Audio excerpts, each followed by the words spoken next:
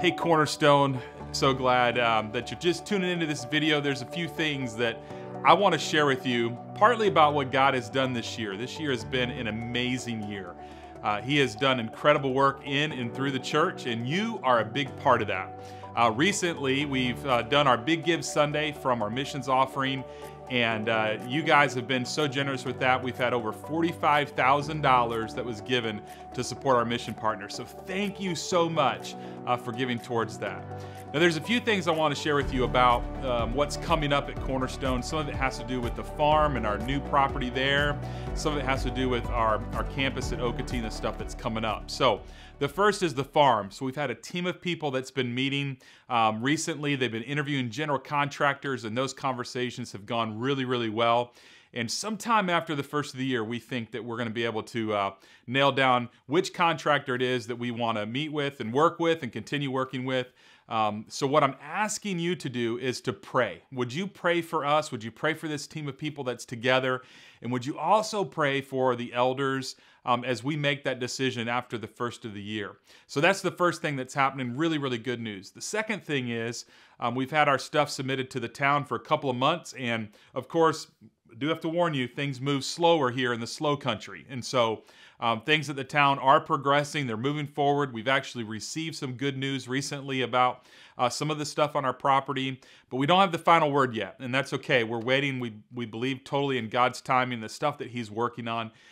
So we expect that sometime after the first of the year that we'll have a formal meeting with the town where we'll begin talking about our planned unit development and the things that we want to put in that PUD document and what they want us to take out of that PUD document and all that stuff. And so please be praying for that too. We're asking you specifically to pray for God's favor, that we would have favor with them as we meet with them and as we continue to move forward. One of the other things that we're really excited about is the move that the Okotie campus is making. And I will admit, I want to be honest, the fall's been a little disappointing because we were hoping to be in the Gold Soccer Center long before today, but that didn't happen, and that's okay. We're still trusting God's timing. We know that God works all those things out, and we are really excited about what's to come. So it's exciting because their first official time in the Gold Soccer Center will be on Christmas Eve, which is going to be really cool. They're going to have two services there, 3:30 and 5:30, and just a great time together. It'll be their first time in the space as we've completed some of the work and had some fresh paint put on the walls and some stuff like that. But one of the things that we're really excited about is that in January 7th is going to be their first official Sunday there. They're going to move their start time to 10 a.m. And it's just going to be a great ministry space for them to use through the year. And so we're excited about what's to come. Pastor Matt and Amanda have some great things planned for the year, and that's exciting to hear about. Just actually met with them a little bit ago today and just have heard some of the plans, and they're putting some great stuff together. So really excited about what's to come with the campus. But one of the questions that I get asked, probably the most right now this time of year, is really about funding and how are we going to fund, especially the build out at the farm. So I wanted to give you just a little bit of an update on that. So what we've been praying about over this year, we've had a team of people that's worked on some capital campaign conversations, and we've kind of worked through a good chunk of this year, honestly, together. And what we're going to do is later in 2024, our entire church is going to launch into what we call a 2-year discipleship journey.